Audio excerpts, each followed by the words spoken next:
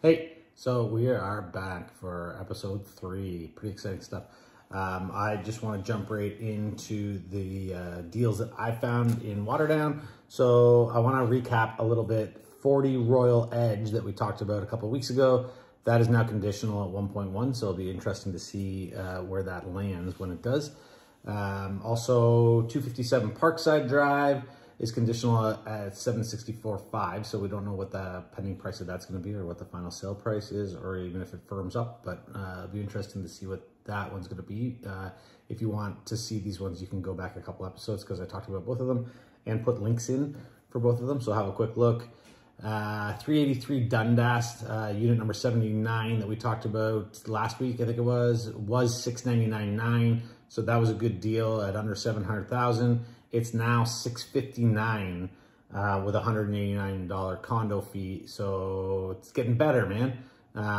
Prices are, if you're buying, it's looking good. Like, you know, mortgage rates have gone up, prices have come down. Still a good time to get into the market. So $659 for that one at 383 Dundas. That was the one that was like the 3-story town, but the main floor was basically just a hallway up in your garage in the back. But asking $659, who knows? Maybe you end up getting that thing for $645 or something, if you have a good negotiator. That's me. Okay, so let's move right into it. There was only a couple this week, so I didn't want to like pull out a third and just stick it in there for the sake of sticking one in, because that's not what I'm here to do. So we have a detached home at 23 Glaceport Avenue. It's been on the market for 14 days. It's currently listed at $749,999. It was originally listed at $799,900. You got to see past the renovations that need to be done, and you got to see past some of the furniture. There's some big bulky stuff in there. There's some, you know, everyone's got different tastes, but a lot of like big heavy furniture makes a room look small and draws your eye to that furniture. So once you see past all that stuff, pretty good price at $749,900 for a detached home. The garage needs to be turned back into a garage. You do lose a little bit of living space.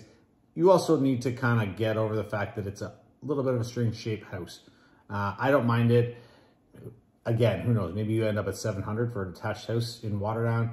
It's close to Dundas Street, so it's in Waterdown West, which we talked about before. Walkability is great. You can get to all the shops on Dundas. You can get to restaurants. You can get to grocery stores. You can walk everywhere. You can walk through the big part of Dundas to some school, or to Waterdown, to schools and whatnot, and easy access to all the different highways, which we've discussed in the past as well.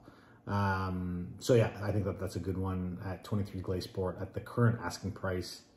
Probably still some room to negotiate.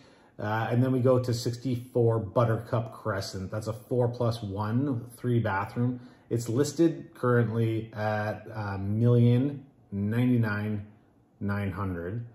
It was listed at $1,129,900. So a big decrease. There's been a lot of stuff done to that house since the previous people bought it in 2020. The basement was just kind of roughly done in 2020. So these guys have done the basement. They did all the work in the backyard. They put the big built-in in the living room, which I love. It's a nice place. They painted the cabinets. The cabinets they're a nice cabinet with a good profile. They were originally brown and now they've painted them white. So for that asking price, again, that's the asking price. I think that this is a great house. It's over 2,000 square feet above grade. Not a lot over, it's like 2,000 and something. But yeah, I think that's a great deal. So there's a 2. And then there's also the 1 decrease from a couple weeks ago on Dundas Street.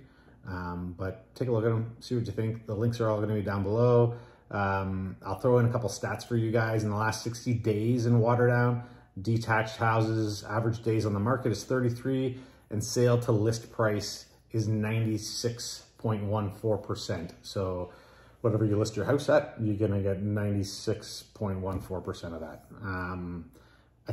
Attached homes that are both freehold and condo, average days on the market are 25 days on the market. And then the sale to list price is 95.37. So it's not terrible. Yeah, I mean, there's room for negotiation in every list price. The days on the market isn't a long time. It's pretty standard for a Waterdown market. It's not like it was in the crazy times, which was like 8 months ago, 9 months ago, but I wouldn't complain. I was going to throw in 76 Mosaic. That was our listing, but it sold in 4 days, so you don't get to see it. You can Google it and find it. If you have any questions, shoot us a message. If you have a town that you would like me to kind of look into, let me know. Or a neighborhood in particular, as long as it's somewhere where we operate. I don't want to kind of go with beyond my means. And we'll talk to you next week. Ciao.